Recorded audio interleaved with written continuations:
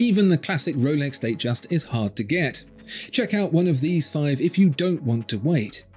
In the cheapest end is the $500 Laurier Astra, a watch that captures the zeitgeist of the Datejust era to a T. Second is the Christopher Ward C63 Automatic, challenging norms with its deep, shimmering mulberry red dial for $1,100. For a Japanese approach to telling the time and date, there's the Grand Seiko SBGH 201 with its high beat movement for $7,000. At just under $8,000, Omega's got the Seamaster Aqua Terra Shades Edition in any number of subtly judged colours. For a big bang, it's the Vacheron Constantin Fiftysix, whose time and date combo come together for a princely $15,500.